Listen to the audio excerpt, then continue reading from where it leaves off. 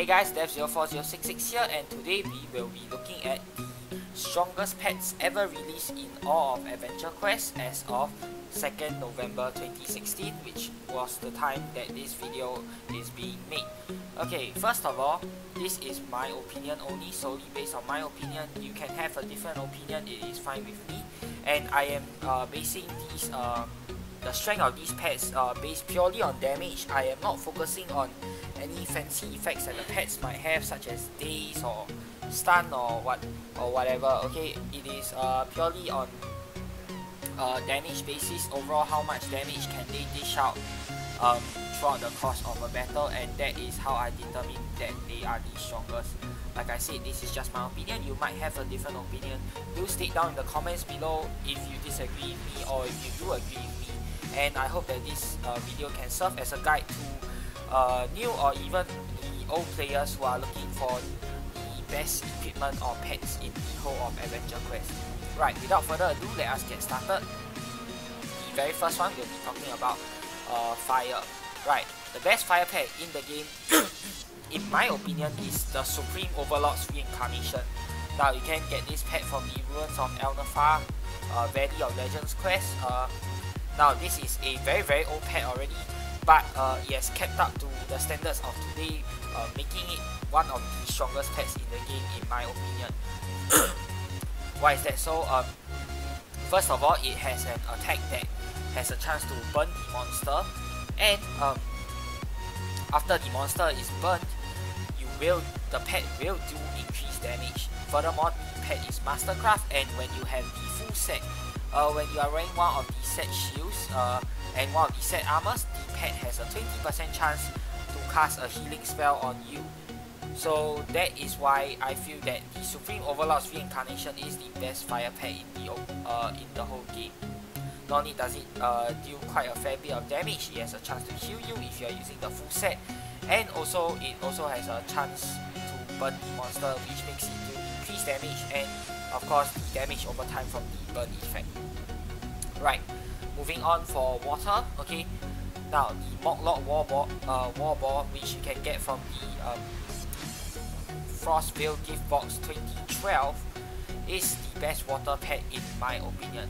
Now there aren't many Mastercraft water pets. In fact, I think this is the only one that's at level 150. So this is why I picked it as the best pet in my opinion, the best water pet in my opinion. Now you can click on the pet to switch it from dealing normal damage to healing you, and really it's just a gimmick. It's not the best heal in the game, but it is definitely better than your standard water pets, which are non-mastercrafted. So this is why I have picked the Moklord Warball to be the best water pet in the game. So if you have it, don't sell it, and if you don't, well, there are other water pets out there, but none are as good as the Moklord Warball. Moving on, we have Ice. Ice Nerf Kitten, the best ice pet in the game. Now, the level 10 version, I think you can get from Aria's pet shop. Now, the higher level versions, you have to buy it from the Guardian shop, which means you must be a Guardian in order to get this pet.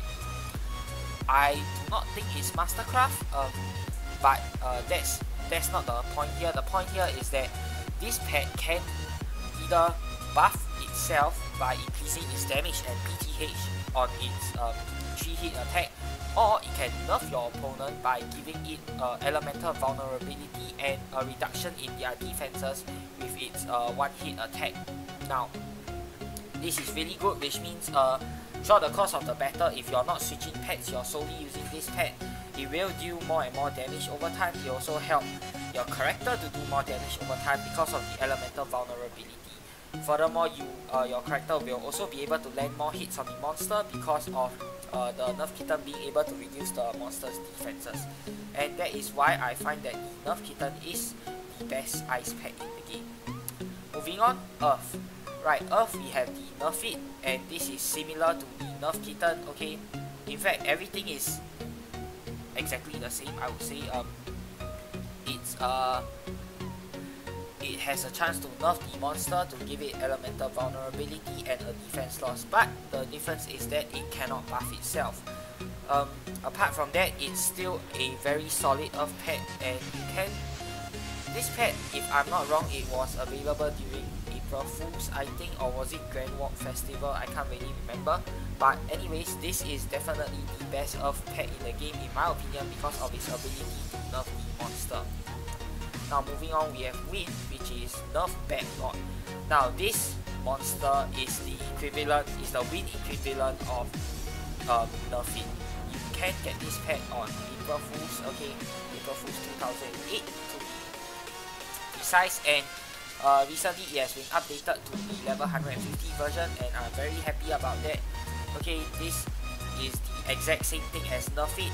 You can nerf your opponents to give them a elemental vulnerability status.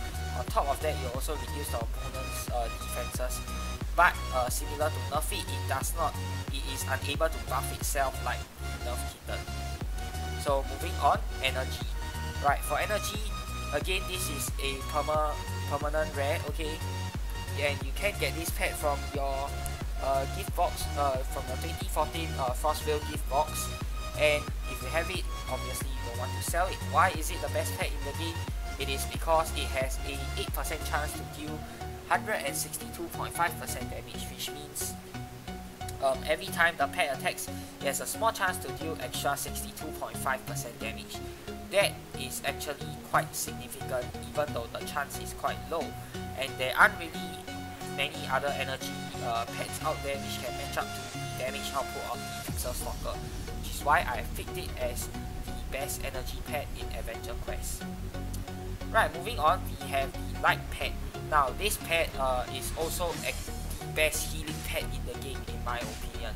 So this is definitely I would say a 3-in-1 pet, and you'll see why. Right, the pet I picked for this is none other than Fairy Godmother G, the updated one, the updated level 150 version. Okay, now it compresses 3 different you can call it utility skills or whatever. It can do light damage, so that makes it a light pet already. It can heal your HP and it can heal your MP. Now of course there are other stronger healing pets out there like Retro 3DG, of course, that will heal your HP more, and there are pets like Soluna which can heal your MP more. But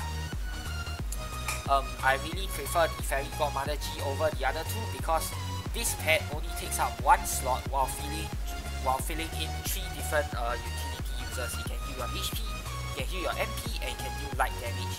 And that is why I find that this is the best light and healing pet in the game, simply because of its ability to compress like both different forms of healing and also the ability to deal light damage. Okay, you can find this in the Guardian shop, and none of the pets I mentioned before requires tokens.